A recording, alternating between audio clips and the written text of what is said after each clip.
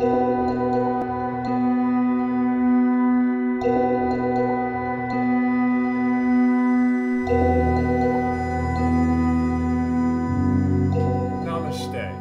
and welcome to Monday Morning Meditation. I'm your host, Ed, and today I'm joined by these two beautiful people. Hello, Ed. Hi, Ed. So today we're going to deal with methods of achieving inner tranquility. We'll begin to dismantle personal tensity throughout your normal day-to-day routines. Yeah, not only does work and school cause tension, but, our social lives can be a real pain too. I totally agree. After a tense day, I would come home and sit in front of the TV with a carton of ice cream, but now I know there are better ways. And that is, of course, what we are going to be doing today. Showing how in the mornings and after a long day, you can simply take a moment to yourself or with your sweetheart and let it flow. Are we talking about yoga, Ed? Yeah, meditation, inner peace, all that. Precisely. Yoga and meditation a couple times a day will replenish and center your prana, or your energy life force. And this morning we are going to demonstrate a simple sequence anyone can use just to get started. A lot of it depends on the breathing that goes along with each position. When you breathe in a unified rhythm, you absolve grief, you rid of dispute, and you transcend the stilling of your mind through the changes of states. That all sounds great, but are some positions better than others? Like, how do I know what to choose after I get home from a long day? Is there such thing as a bad position, Ed? I'm glad you asked. A poorly executed position can be harmful, but each one has a different purpose. Like the various sequences and poses, there are many kinds of stress out there. Anything currently aggravating?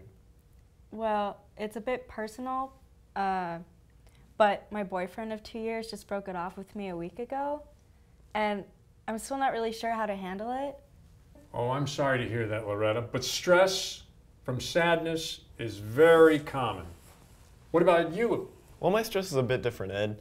You see, it's finals, and at the beginning of the semester I thought it would be easy, but now the workload is starting to pile up, and now I gotta study to the max. That is the prime example of education-induced stress. I'm sure many of our viewers can relate to both of these situations, and if you're dealing with other stressful situations, do not fret. We have solutions for many more right after these messages.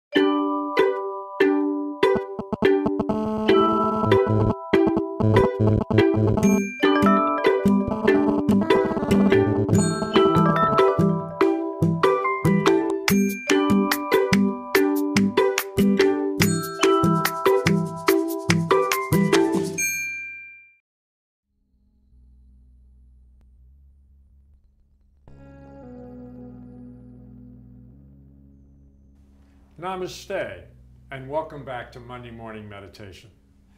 I hope you didn't eat breakfast yet, because as you can see, we are all set up to demonstrate Surya Namaskara, or the sun salutation. We will go through 12 poses to complete a full cycle. Each pose focuses on a different chakra. As you can see, we're beginning to breathe in and out at a steady pace. To properly send your salutation, make sure to face east in the morning and west in the evening. Exactly.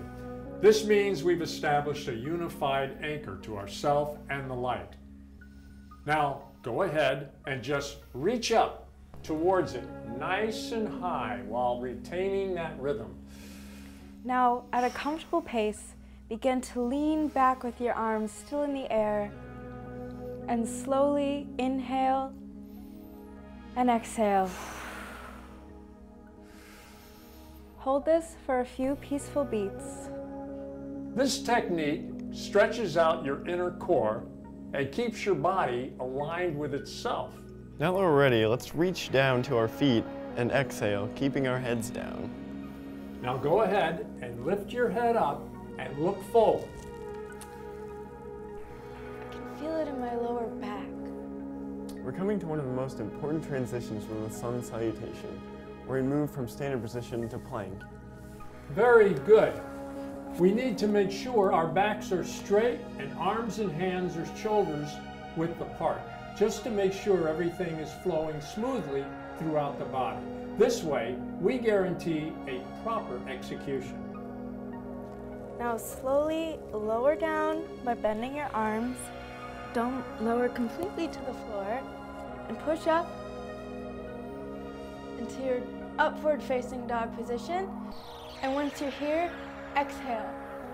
From here, we need to push away all the negativity that clouds us by pushing up with our arms and moving our bodies away from them into the downward facing dog position. Do not be afraid to feel it in your muscles. This is good for you. Now moving out of the downward facing dog can be done in a couple different ways. I recommend looking at the space between your hands and bring over one leg at a time until you are in the crouch position.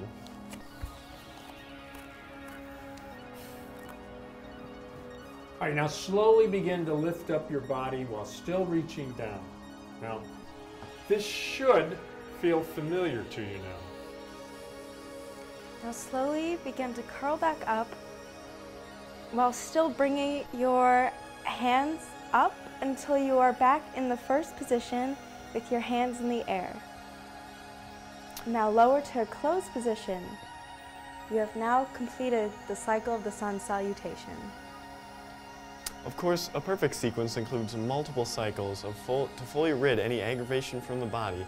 So let's just do a few more of these together.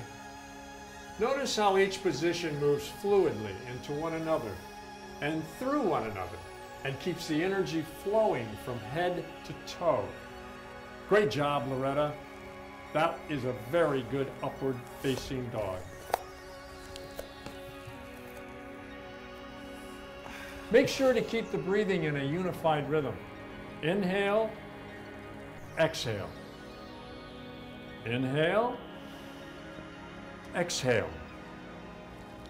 And inhale, and finally, exhale. I hope you are all feeling as fantastic as we do right now. But remember to keep breathing. Now that we have come through the full cycle, let's complete the exercise with a resting state. Here we will lay back on our backs and allow our palms to face up while our feet fall apart with a single, most relaxing position for the body. This state of rest is called the Shavasana, or the corpse pose. While in this pose, try to visualize a single strand of light swelling and shrinking throughout your being, congruent to the light corresponding within.